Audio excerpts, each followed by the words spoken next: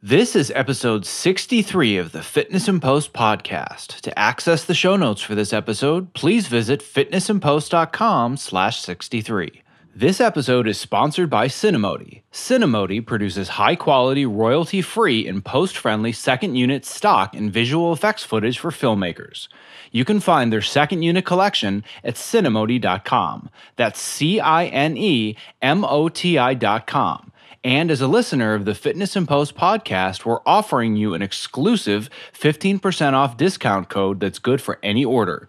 Just enter FIP15 during checkout. Again, that's FIP15 for 15% off any order. This episode is sponsored by EditStock.com. EditStock provides high-quality, uncut film footage for those who want to learn or practice the art of video editing. This cool service offers raw footage from a variety of genres, including action, comedy, sports, and documentary, so you can pick the same kinds of projects you're looking to get hired for. EditStock offers professional feedback on your work and even allows you to use your cuts for your demo reel.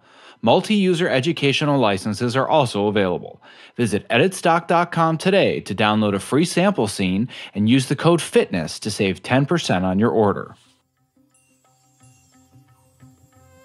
My name is Zach Arnold, and I'm the creator of Fitness in Post. You may know me as Empire Editor on Twitter. I spent the last 10 years working long hours in a dark room and battled numerous health problems because of my less than ideal work environment, and that's what led me to building Fitness in Post. Whether you work in film and television post-production like me, or you're a designer, programmer, or anyone working a sedentary job all day, we bring you the practical tips, tools, and resources to bring health and wellness back into your life. You spend all day fixing in a post, now it's time for some Fitness in Post.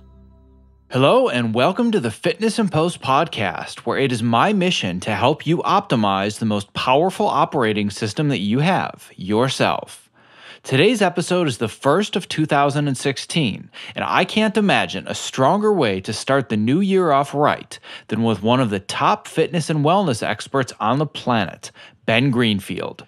Ben is an ex-bodybuilder, Ironman triathlete, Spartan racer, high-performance coach, speaker, and author of the New York Times Bestseller, Beyond Training, Mastering Endurance, Health, and Life. In 2008, Ben was voted the NSCA's Personal Trainer of the Year, and in 2013 was named by Greatest as one of the top 100 most influential people in health and fitness.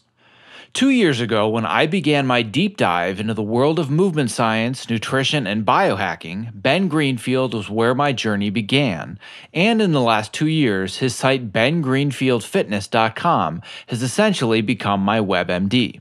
I was lucky enough to meet Ben at a Spartan race last year, and shortly after, he was a guest on episode 29 of the podcast.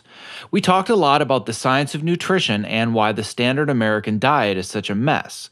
But today's conversation is all about the dangers of sitting, why just standing isn't the answer, and more importantly and surprisingly, how even exercise can't reverse the negative effects of sitting all day.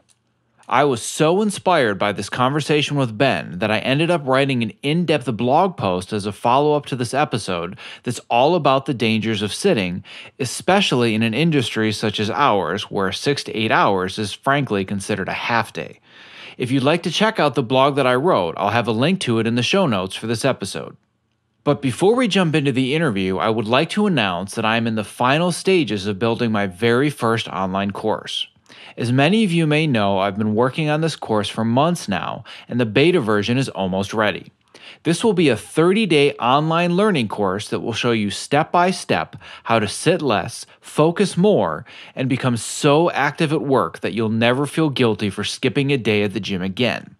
It will show you how to properly set your goals so you'll actually stick with them, how to reverse engineer your bad habits into good ones, how to modify your work environment to be more active throughout the day, how to hack your seated workstation so you can stand, and how to make the pain-free transition to a standing workstation if you choose to do so. And if that isn't enough, it will also contain a library of videos created in conjunction with certified yoga instructors and chiropractors that will help you stay active, reduce stress, increase mobility, as well as alleviate chronic pain in common places like your neck, shoulders, and lower back. You asked for it, and soon I will be delivering. I will not be publicly advertising enrollment when the beta course opens. I will only be sending a private invitation via the Fitness and Post mailing list. So, if you're interested in becoming a beta member, all you have to do is download the bonus cheat sheet that I created to accompany this episode, which contains 10 ways that you can be more active at work. To download your cheat sheet and get yourself on the mailing list, visit fitnessandpost.com/63download. And now, without further ado, my conversation with Ben Greenfield. So I'm here today with Ben Greenfield, who is actually a returning guest on the show. And for those that are not familiar with Ben Greenfield, you need to become familiar with him. I basically refer to Ben Greenfield as my WebMD, basically. So anytime I have an issue or something that I want to learn about health or fitness, or somebody in the Fitness and Post community comes to me and says, I have a question about XYZ, what do you suggest? I don't go to Google, I don't go to WebMD, I go to bengreenfieldfitness.com. So it is a tremendous pleasure to have you here today, Ben. Well, I just have two things to say. First of all, I'm honored to be able to come back for an encore. That means I didn't F up too many things last time.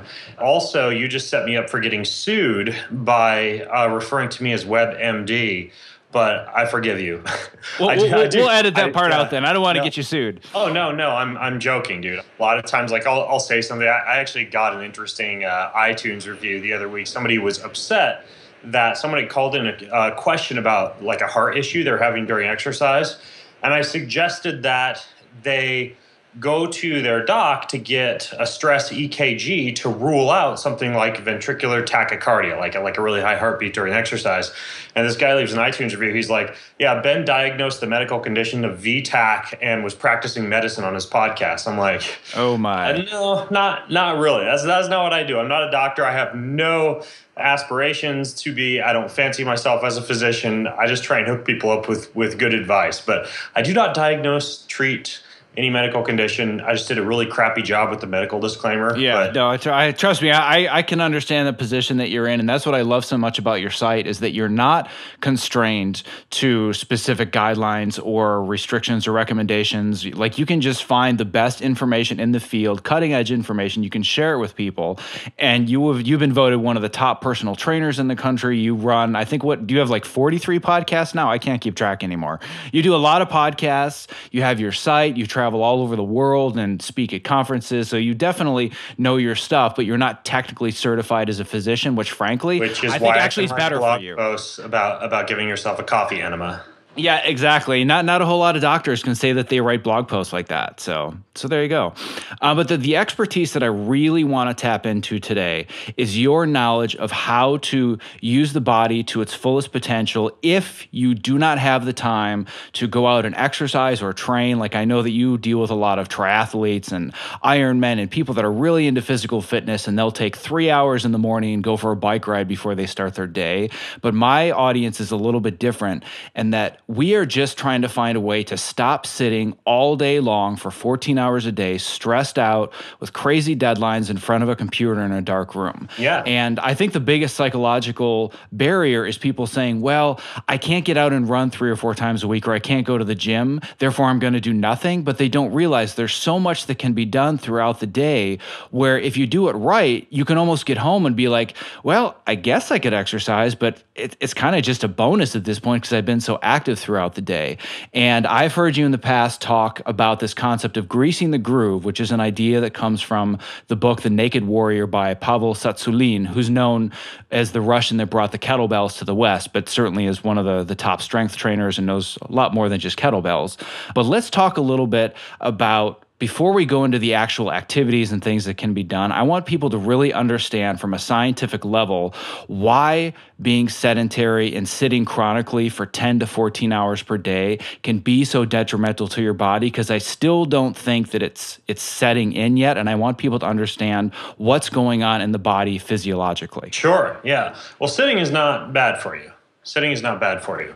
Sitting is a position that we see lots of animals in nature doing. You'll see your dog kind of lounging around the house. You'll see monkeys sit. You'll see octopuses sit on the bottom of the ocean. Like being in a sitting position is not really the issue. The issue is being in any one given position without moving for long periods of time.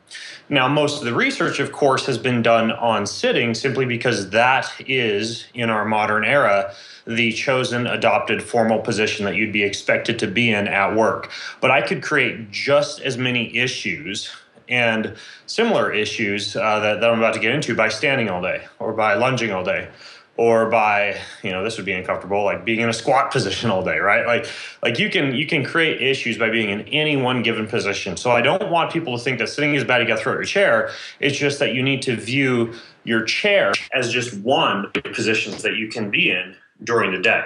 There's a few things. First of all, in the research that they've been doing primarily since about 2010 on sitting, they found some interesting things. First of all, it increases your risk of diabetes. It increases your risk of cardiovascular disease. It increases your risk of colon cancer. And I don't know if you're familiar with the term metabolic syndrome, but it's kind of a cluster of issues. High triglycerides, high heart rate, high blood pressure, basically all of the things that decrease the lifespan of your ticker. Like all of those increase when you sit, and specifically when you sit for approximately 8 hours a day.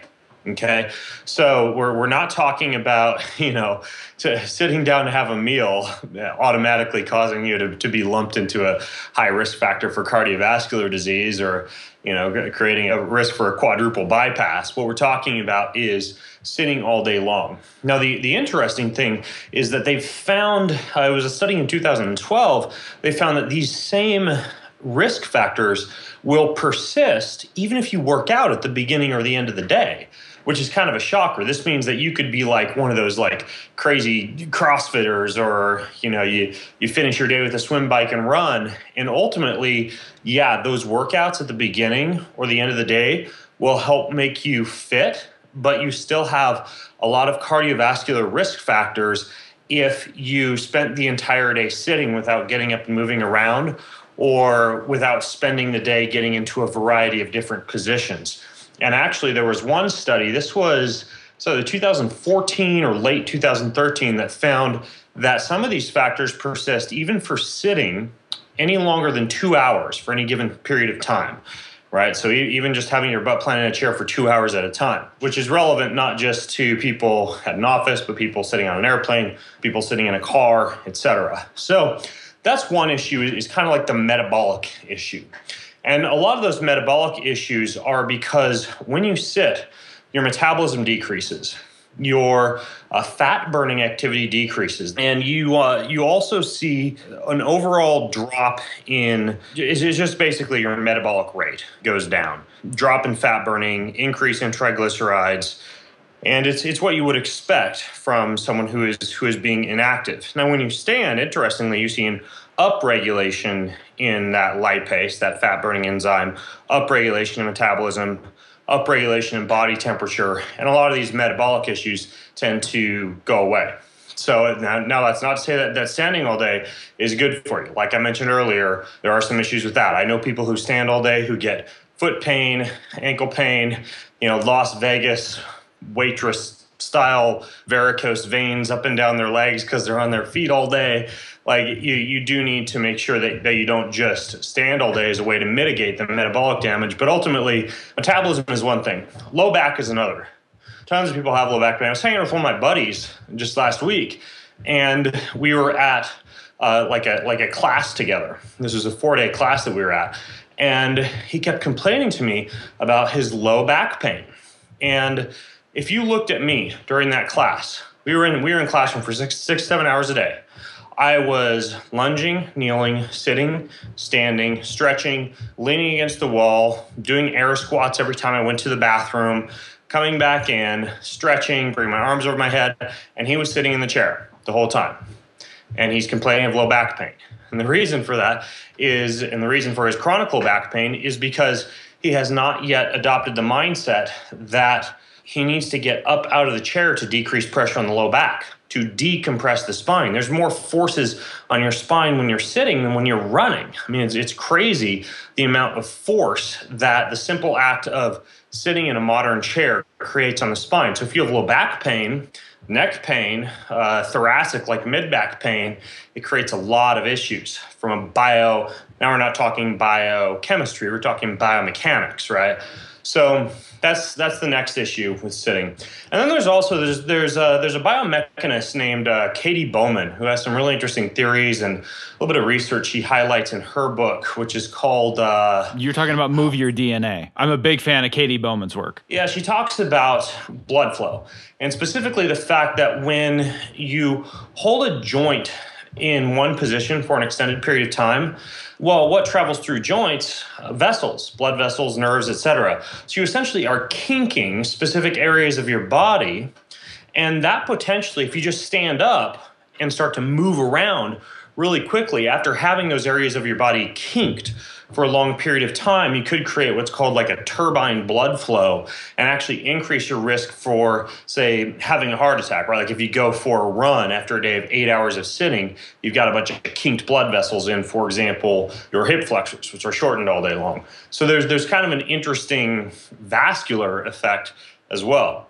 So those are some of the main issues with sitting for long periods of time, or really being in any one given position for long periods of time during the day. There's the metabolic factors that increase your risk for heart disease, diabetes, and cancer, and all of these have been shown to be more prevalent in people who sit for long periods of time during the day. Again, no matter how much they exercise. There are the biomechanical factors with joints, low back being really the biggest one for people who sit.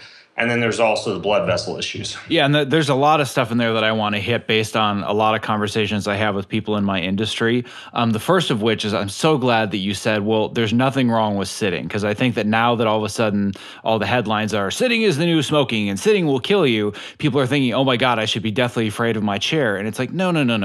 It's not the chair that's the problem. It's that you're there in one position all day long, which brings me to the next thing that's so prevalent right now is people saying to me, hey, I'm standing now, so I'm healthier and I'm all good. And I will respond to them on Facebook or email and say, no, it's not about whether you're sitting all day or standing all day. The key is movement. You have to be moving, changing your position. Like I'm a squirrel in my office. I have a really small office. It's like 10 by 12. Most of it is equipment. But at any given time, I will be on the treadmill in front of my desk. I will be walking in circles. I will be foam rolling on the floor. I will be using a lacrosse ball on the wall while I'm watching footage. I have a kettlebell. I have resistance bands. Thanks to you, I have a Mogo now. I absolutely love the Mogo, so I can kind of sit and kneel, but not have hip flexion and not be sitting all the way down. But it'll take some of the pressure off my lower back. So there are so many different things that can be done in your space. But saying, okay, now I'm a standing editor, I'm healthy, that's not the way to go. And I actually just got somebody sent me a Facebook message a few days ago, and I wanted to get your take on this.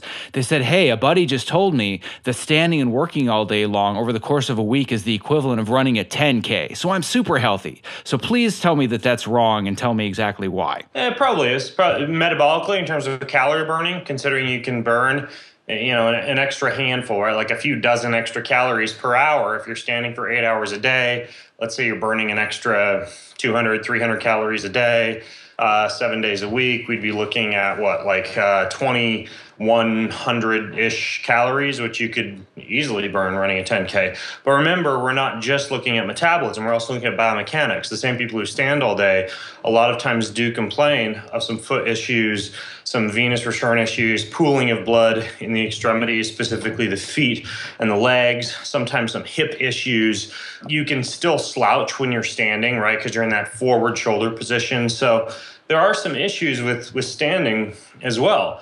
Similar to you, like right now while we're talking, I'm walking on my treadmill at a standing desk. Next to the treadmill is a foam mat. It's a foam mat called a Kai bounder, and it is designed to cause the tiny foot and core and hip muscles to contract and balance as you're standing. And then, of course, there's carpet next to that I can stand on as well. I can also lie down, kneel, lunge, or sit cross-legged on that mat or on the floor, which I'll also do. I have a pull-up bar just outside the door of the office that I can go hang from to decompress and to also lengthen the shoulders and to pull them back when I'm hunched over typing during the day in any of those positions. I also, up in the garage, because I work from a home office, I have an inversion table. An inversion table is something that you can have. When I had an office, it's the same inversion table I had when I used to have an office downtown. I literally had this inversion table in the closet in the office downtown, and I would pull it out of the closet, unfold it, and hang at certain points during the day, right, for just like 2 or 3 minutes to decompress the spine, get a little blood flow to the head, keep the blood from pooling in the legs. Upstairs at the kitchen table, I have one of these things called a Veridesk. And it's designed for a laptop. And it's just this little contraption that you place on anything, kitchen counter, kitchen table, wherever. And you push a button, it unfolds, and it turns anything into a standing workstation. And upstairs, I also have one of these little mats, these Kai-bounder mats. And then I also have something called a fluid stance, which is like a balance board that I can stand on to kind of balance and wobble as I'm working. And then I also have, I'll work from the couch sometimes. I'll lay down on the floor by the fireplace on my stomach and work. So, for me, I do most of my work from a laptop. And so I've chosen to do that, even though I'm more efficient on a desktop. A laptop allows me to be more versatile in my movement patterns. So it's just kind of a health choice. Those are some of the positions that will vary throughout the day. But ultimately, your friend probably is right. From a metabolic standpoint, you can burn a heck of a lot of calories from standing, or of course, even more so walking during the day. But the trick is to, alternate positions, again, not to kick that horse to death. Sure. Okay. Well, what I want to get into next, you'd brought up the idea of the pull-up bar, and that kind of led me to the thought of greasing the groove, because that was the first thing that I thought of that I could do to get started greasing the groove.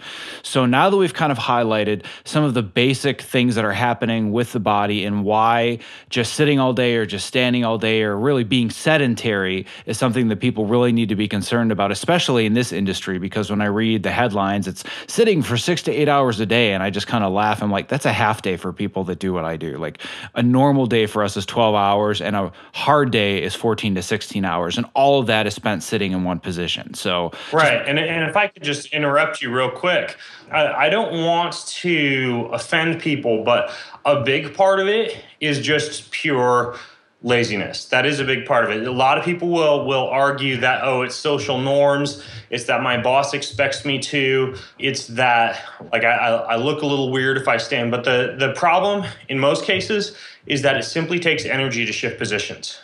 Okay, in the same way that it takes energy to go to the gym after a day of work, in the same way that it takes energy to make yourself a salad at the cafeteria rather than grabbing Doritos and having the person make you a sandwich and hand that to you, in the same way that it takes self-control and lack of laziness to get out of bed in the morning 10 minutes early to do some stretching and some deep breathing and maybe some journaling. Like, these are lifestyle choices. And so in many cases, people sit just because they freaking need to get into the mindset of not being lazy. The cool thing is, once you start moving, you get huge boosts in cerebral blood flow. Like, anytime you find yourself like sleepy, brain fog, etc., you freaking switch positions, and there's just like this little boost, this little burst of creativeness and blood flow that happens all throughout the day as you shift positions. But ultimately, like, a big thing to realize here is that part of the question that your listeners need to be asking themselves when they are sitting is, am I sitting because everyone else is sitting and I think it's a social norm, or am I sitting because this is just freaking easy? And what you'll find is that in many cases, it's just you being lazy. I mean, you do have to be honest with yourself sometimes. I'm not going to correct you because I agree with a lot of that. However, there are circumstances in our specific industry where I do know and have talked to people that have said, listen, I really want a standing workstation and I want to move around more. But in my job, I have a fixed workstation where it's like, a large workstation with 3 or 4 monitors and heavy equipment. And they have people seated behind them all day long, where they actually have clients, directors, producers that are on the couch behind them. That to me is an environment where there is a reason to say, I want to do it, but I'm not really sure how. And that's where greasing the groove comes in. Yeah, that's where greasing the groove comes in. And that's basically the airplane analogy, right? It's like, okay, you're on an airplane. Picture this tightly packed airplane, not a lot of space, the average like domestic American flight where you cannot stand the whole time on the airplane. You just can't. You're in people's way. You have a specific place that you need to be. And it's like sitting is one of the only things that you can do for the majority of the time, right? For like 80% of the time, you just kind of have to sit. And that's the situation where you just set the clock, right? It's like every 55 minutes for 5 minutes, you're going to get up, you're going to go to the back of the airplane, you're going to do, and this is like a thing I do on the international flights, right? I won't get up and I won't stand up unless I have a plan for when I stand up. So what I have is like I go to the back, I do 10 squats, I do 10 shoulder shrugs, I do 10 calf raises, I do 10 circles of the neck in each direction, and then I do 10 torso twists in each direction. That takes me 3-4 minutes or so. I walk back, I sit down, right? So I have a little plan. I don't just stand up for the sake of standing up. Now, in the same way, we get to this concept that you've highlighted and explained pretty well, this greasing the groove concept. It's the idea that throughout the day, you take brief periods of time to do specific movements. Now, the idea of greasing the groove originally, to be honest with you, was a term coined to describe the process of making the body better at a specific movement by repeating that specific movement multiple times throughout the day. Like you want to get really good at pull-ups, you don't do a workout that consists of 10 sets of 5 pull-ups. You instead take 10 breaks throughout the day to do 5 pull-ups to make your body very, very efficient at that movement without necessarily exhausting the body. But the term itself, whether due to my own slightly incorrect use of it, or just people's adoption of it or expansion of it, has come to also mean this concept of getting up at certain periods of time throughout the day and having little rules that you set for yourself. And again, for me, it's all about having a plan. It's all about having rules. So what are some sample rules? For example, every time you go to the bathroom, you do 20 squats. Every time you've been sitting for an hour, you stand up and you do 50 jumping jacks. After every meal, you move for 10 to 15 minutes. By the end of the day, you try to amass 100 burpees with 0 rules. You could do 3 here, 4 there, 10 there, etc.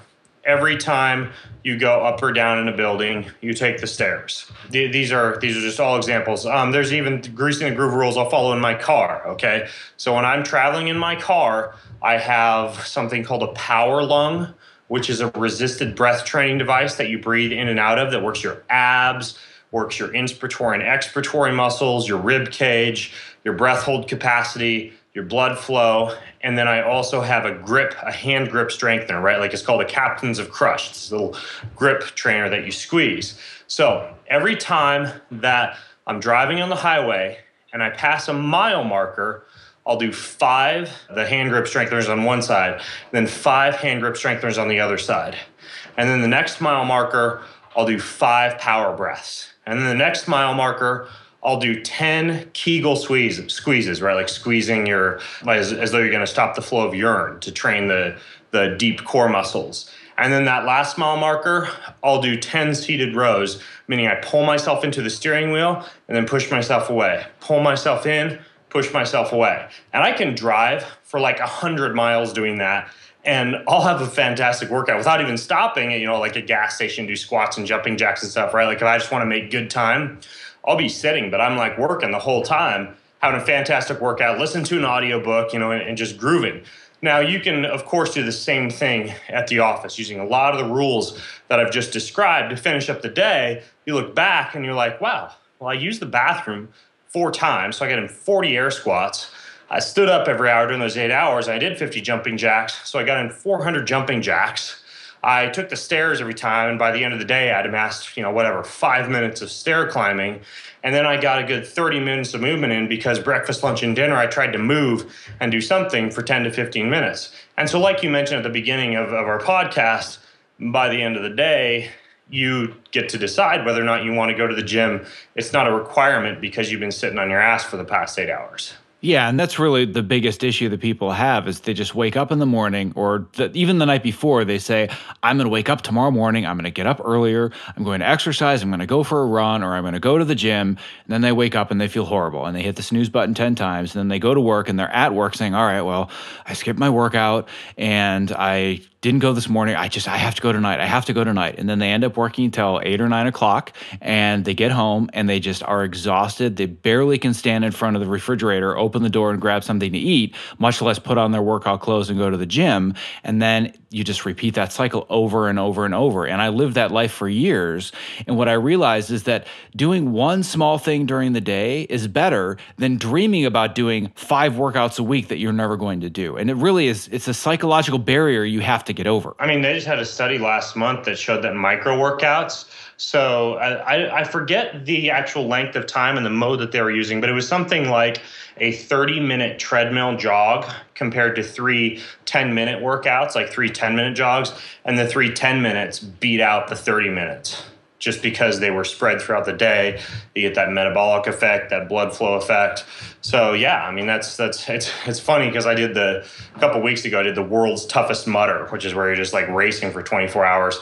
My training for that was every hour while I was working, I would run a mile and do 10 pull-ups. So I'm working for 52 minutes, run a mile, do 10 pull-ups, keep working.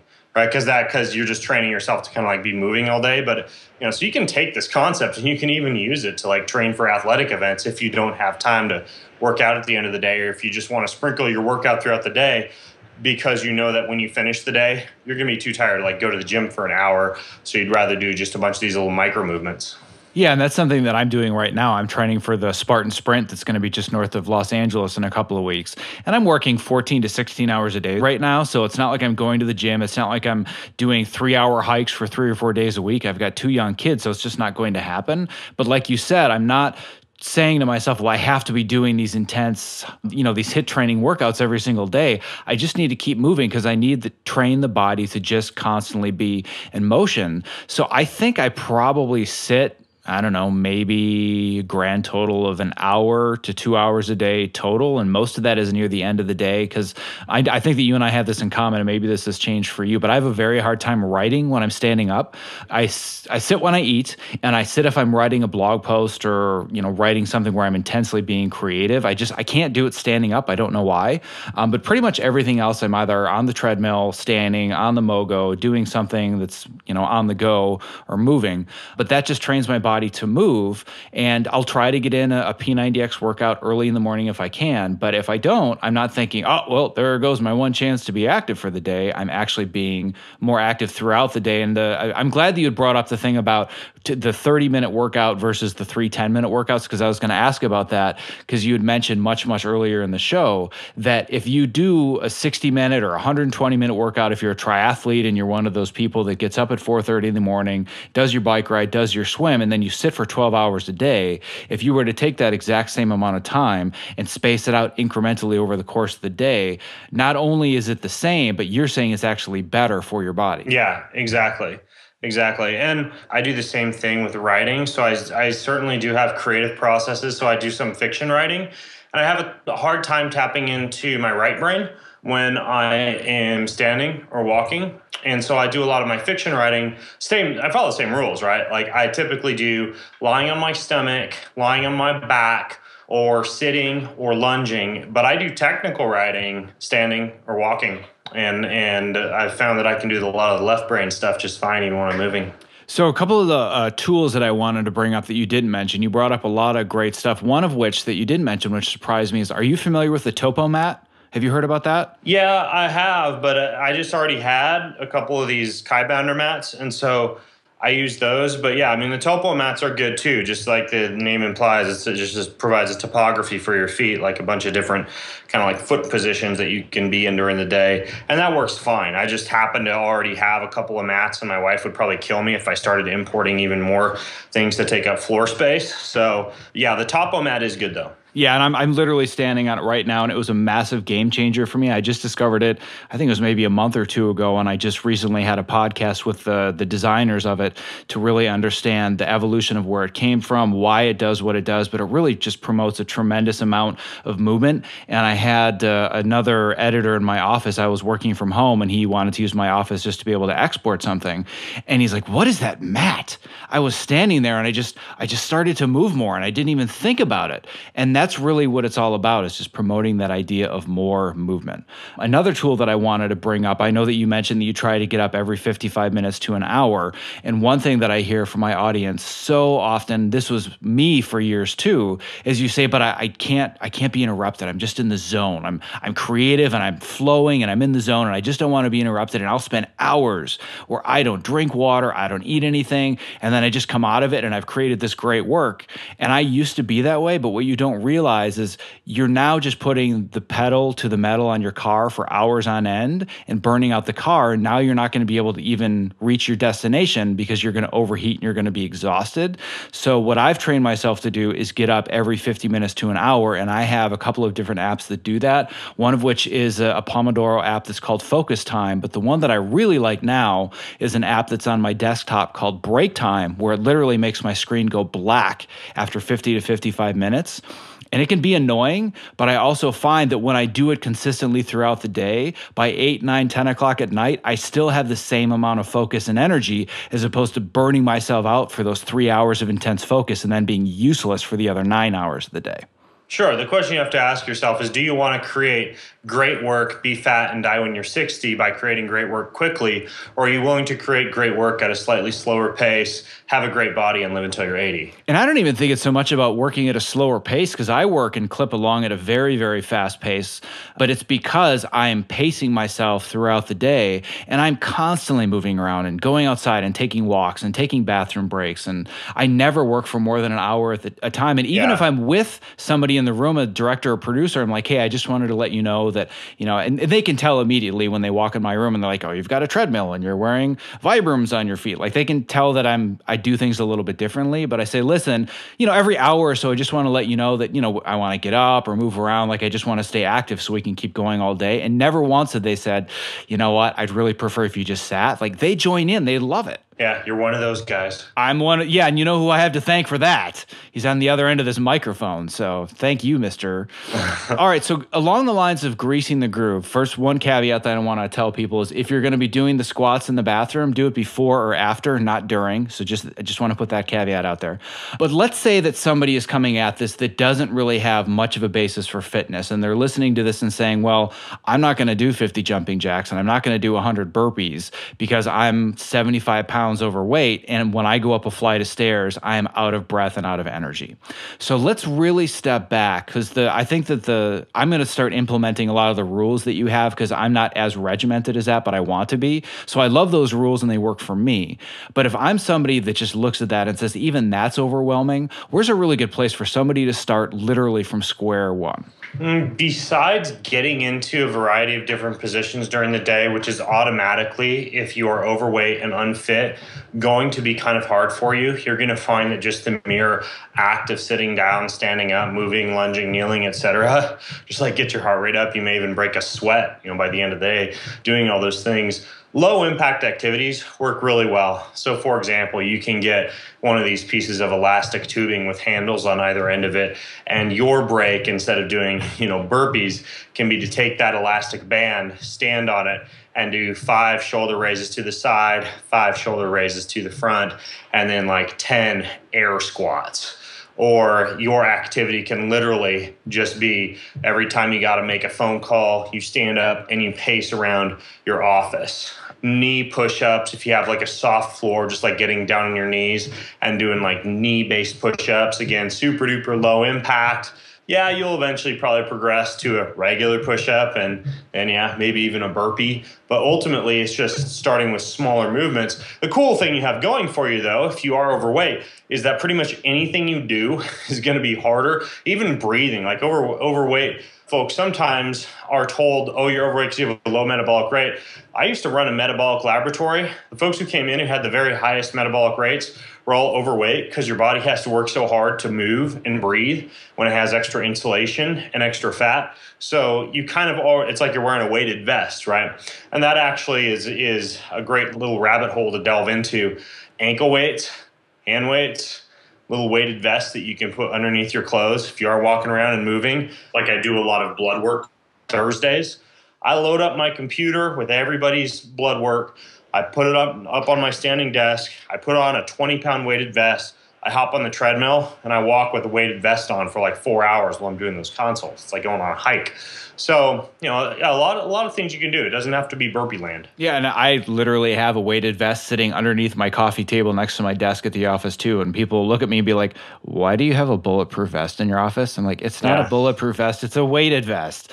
But if I am wearing it and they're coming and they're like, "What are you doing?" I'm like, "Just trying to stay active, But there is that cultural idea that all of this is just unacceptable. And I hear that all the time where people will email me or reach me on Facebook and say, "Listen, it's not culturally acceptable in my office to be getting up and moving or taking breaks, but it's okay for me to go take a smoke break."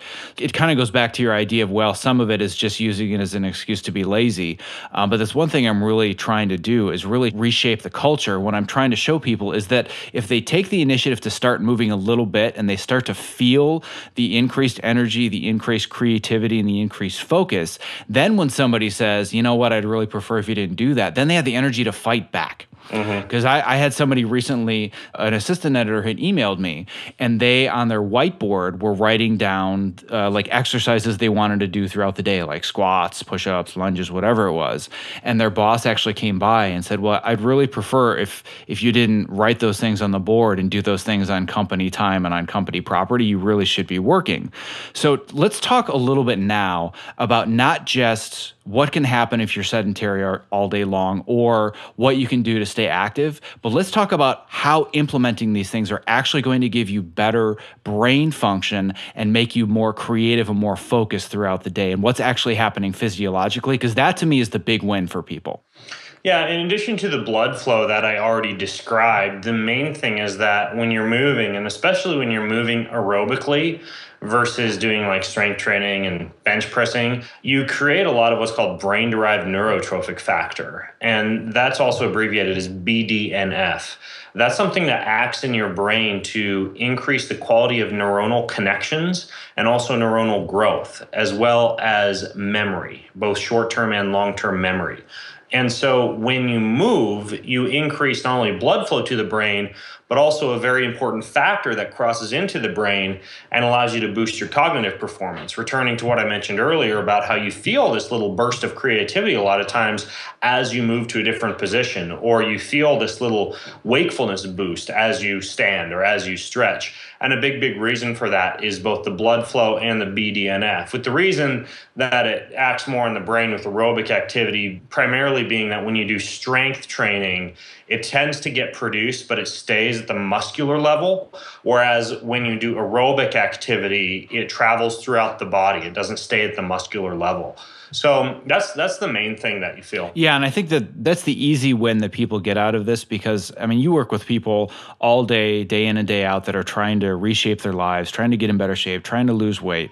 And in the fitness and diet game, it's a long game. You can't just start eating really well for 3 days or go out and do a 5-mile run and then look in the mirror 3 days later and say, "Wow, I look and feel so much better." Like it doesn't work that way. And you have to be patient and just continually put in the time. And over time, your body will change, your life will change. But when it comes to the greasing the groove idea and doing these activities, these are easy wins that if you are sitting for 12 to 14 hours a day, you're going to notice this stuff immediately. You're not going to have a thinner waistline and you're not going to lose 50 pounds, but you're going to feel better almost immediately. And that's where the easy wins start to stack into more. So I really want to emphasize to people that you have to get past that psychological barrier of saying, well, if I can't exercise 5 days a week, I'm not going to do it at all. Because if you do it for 10 minutes a day, that's 10 minutes more than you were doing before you started doing something. Yep, exactly. One more area that I wanted to veer off to before I lose you, just because you're such a wealth and knowledge of information, is you talk a lot about unconventional ways to be able to burn extra fat, which will then, of course, raise your metabolism, give you more energy, more creativity, and more focus. Because to me, my program is not about looking the best and having the thin waistline and having the the beach body. It's about how can I optimize my brain and my operating system so I can be the best creatively at my job. That's really what it's all about. One thing that I have adopted is the cold thermogenesis, and you've totally gotten me hooked on doing freezing cold showers in the morning and at night. And I thought you were nuts. I remember watching the video of you taking the cold shower. I'm like, this guy's crazy. And I started doing it, and it is a life changer. So can you just walk, and the reason I want to bring this up, it's because in a way, this is almost another form of simple, free activity, or a way that you can change your daily routine to get a ton of benefit out of it without really having to do anything different or take extra time. So can you just talk a little bit about that, and then any other ideas you want to throw out there that are those really cool, unconventional ways to just burn a little bit of fat and boost your metabolism? Sure. And let's focus specifically on, you kind of delved into the brain a little bit, and you brought up a great example being cold showers. And I also am a big fan of keeping the room at a slightly cooler temperature for the same reason. A few other things that I kind of like as far as little known ways to improve brain performance or to increase the metabolism. I'll give you two more. The first is there are these sounds that you can play in your ear called binaural beats. I use an app called Sleep Stream, which I really like. It's not just for sleep, even though it works really well for sleep, but you can also set it on creativity, motivation, focus, de-stress, etc. You put one earbud in one ear, one earbud in the other ear, and it plays sound frequencies into your ear that bring you into the specific brainwave patterns associated with that frequency. And so it's really good, if you're writing technically, or you're writing creatively, or you're sleeping, or you want to power nap. That's a really, really cool one. So I like that, the use of binaural beats and sounds. And then the other one, we talked a little bit about quite a few of these. I guess one more that I'd recommend is when you look at sunlight, it produces a lot of light from what's called the blue light wave spectrum. And while your listeners may be familiar with like iPad insomnia and not looking at screens at night because it can keep you awake at night, you can also tweak that and you can use that to your advantage, right? So like this morning, I was using blue light. So I was not only in my office, and I have these light bulbs in my office called awake and alert bulbs, which churn out more blue light. But then I also have these glasses that I wear, and I also have an in-ear device. The glasses are called retimer glasses. The in-ear device is called a human charger, but both produce light that simulates sunlight, one to your ears, one to your eyes. And it's really, really cool for increasing your wakefulness, or in my case, because I just got back from back east, I waited to expose my body to any light. So I got up early in the morning. So I got up at like 5 a.m. because I'm still on Eastern time. But I did most of my activity. I actually put on blue light blocking glasses, kept them on until 7 a.m., right? And did all my work, my stretching, everything in the dark.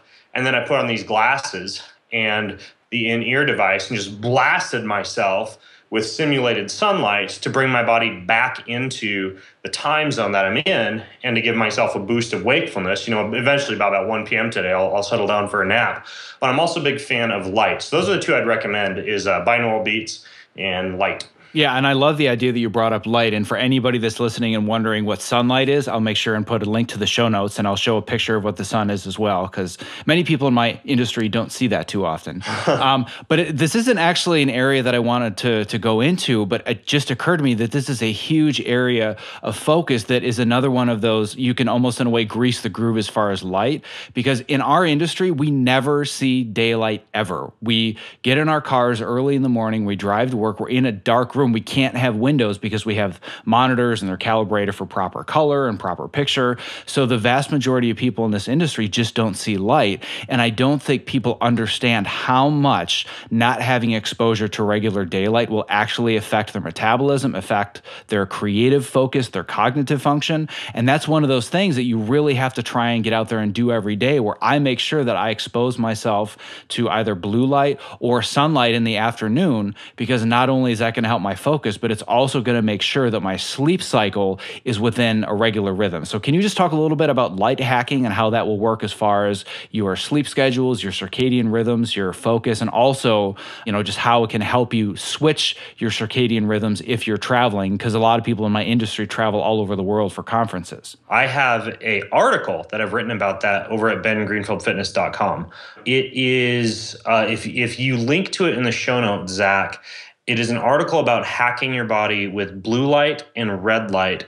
And it's the most recent one. I believe it's the same article in which I talk about that human charger device. And I discuss, and in that particular article, there are a bunch of links to older articles that I've done on the same topic.